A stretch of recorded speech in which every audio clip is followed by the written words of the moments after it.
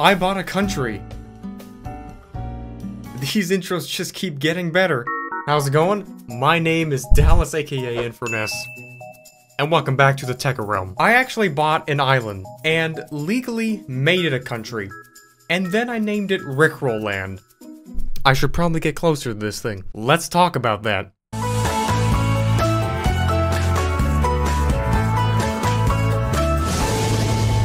So how did that happen? Well, buyAnIsland.com. You can seriously, like, buy anything at this point. Just put a .com at the end. Well, it's actually called this website, and this is where the whole story starts out. So, it's called Private Islands, Inc. Don't even think about it. You can't afford it. Is what their slogan would be if I didn't have a completely stonks strategy up my sleeve. Because, all dead memes aside, I can't afford any of these. Like, just look at it. A whole year's of allowance of Robux. Seriously, just wouldn't even be able to cut this. $300,000 here, which is pretty much on the low side. $1 million? $100 million? Slamming. Surprisingly, I happened to stumble upon a pretty decent offer. There was a much larger island, basically like a chain of islands, that was being sold for a measly $300,000 by this dude going by Adam, the Island Man. So this is the original listing, but underneath all this was a link to something even more interesting. But there's apparently other islands in this whole island chain for sale. The cheapest one being $10,099. Well, that's conveniently specific. But look, the goal here is to buy a country and turn it into Rickroll Land. Not to rickroll my wallet into a grave. So, this is at least an improvement. I wanted to know just what kind of thing you'd be getting for such a discount, considering the most of the main island was literally the size of your house. I wouldn't mind settling for Bikini Bottom if I had to, but god dang. That ain't much. Why are islands so expensive? They're not even that cool. I mean... Wait a second. Atlantis. $1. Well, I take that back. Do they let literally anyone just post stuff on here? Zillow? So since this guy was just offering such an amazing thing, the islands of Fish Cay are on the western edge of the luxurious Caribbean archipelago, with lush trees, beaches, and more. Only a 2-hour plane from Miami. Our 1 to 25 acre islands are a beautiful, secluded choice for your personal purchase, and we know the satisfaction will be real. Well, if they say the satisfaction will be real, then that's a good deal for me. So I contacted them to see if just maybe I could slightly get those numbers limboing down a bit more. All of my training in extreme business negotiations have led me to this moment. Hello, my name is Lean Bowser. I'm interested in one of your islands up for sale. I'm a connoisseur of islands and I'm a frequent collector, but I've always wanted to have one in the location you're offering. Be it just a childhood dream or just my calling. I just have a connection to nature, you know. I hope you can understand. My main interest is to acquire one of your amazing ocean havens for my own ownership for that reason. I'm very open to negotiations of price. Thank you. So after that extremely formal introduction, we got into business. Hi, Lean.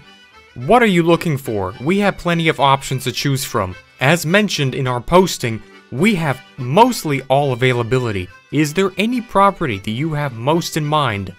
Thanks for your quick response. I'm just so happy to be alive and breathe the fresh ocean air. This world is a beautiful place, so it would be hard for me to choose since they're all so nice. How about the least expensive? No problem. On a normal occasion, our least expensive property is a 1.4 acre excursion of Fish Cay. The general asking price is $109,000. For non-primary islands, we sell the smallest example of ours for $10,099. This is a 0.5 acres. However, we do already have a leaser that is putting up a small piece of property tagged on another island. It's about 0.43 acres.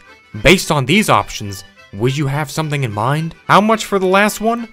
I'm really excited to have a cozy small retreat place.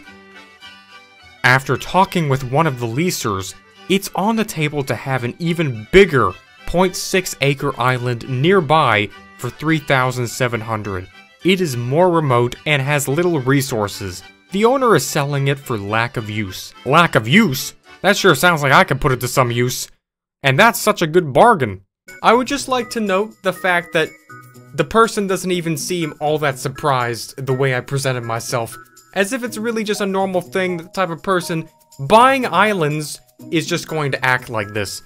And it's probably correct. But overall, after this point, we pretty much got to the point of purchasing this island. And it was really a pretty smooth process.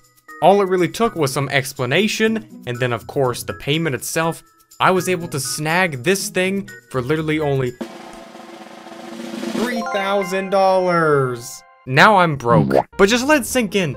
That's actually pretty good. Like seriously, for a whole island. Even though it's like, not even an island. They also said I would need an additional permit in order to plan or develop or basically build anything on it.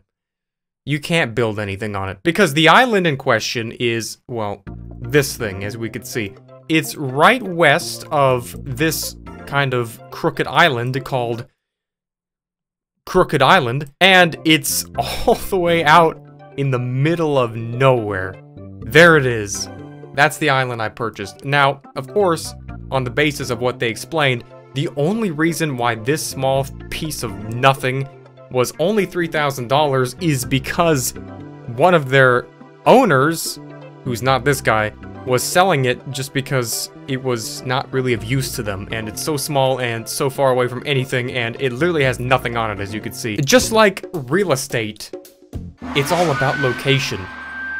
Like this kind of an island right here, even though this one, which we were able to get for $3,000, the one over here, which is the biggest one, I guess, would probably be going for like maybe $1 million, just because of all the trees, resources on there, and it's a little bit closer and more accessible.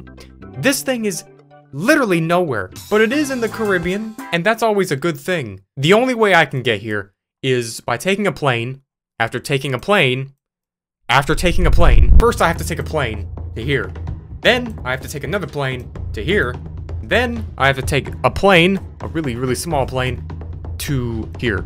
And then, well, I gotta swim all the way here. Well, I'll probably find out another way of getting there, but we're gonna get there. So how do I make a country out of all this? That's great. I got an island and whatever. So, well, it turns out it's pretty scarily easy, at least as far as the Caribbean goes. Honestly, there's probably so many custom-made countries by people just owning an island that even this doesn't even make me finally special. All you need is proof that you own land, and you can submit a request to constitute your own exclusion zone around it to the Bahamas government. This is apparently a normal thing. You get the airspace to yourself, and you can also request a custom name for the zone for an extra fee. You literally need to pay $200 per acre to make a country. And of course, in this process, I elected to name it Rickroll Land. So that's epic. Well, now that the easy part is done... Oh, there it is. Bikini Bottom. Okay, here we are. Now I just gotta figure out a way to get from here to there, pretty much. Alright, cool. Look at this. It's actually pretty freaking warm, I'm not gonna lie. Alright, so this is the whole island that I just bought, and we're about to turn it into Rickroll Land. This could be a nice place to plant Rick Astley forever. And we got like a nice luxurious cove over here as well. Yeah, and also like the most deserted area of land probably in hundreds of square miles. So this is what $3,000 will buy you in terms of private islands. It's very, very small, but overall, I think it was worth it. I'm gonna go ahead and plant this flag now.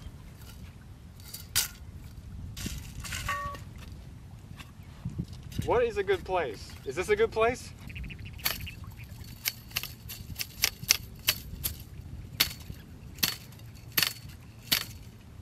I feel like this is the ritual on how to unlock or summon the largest underground monster boss in Elden Ring.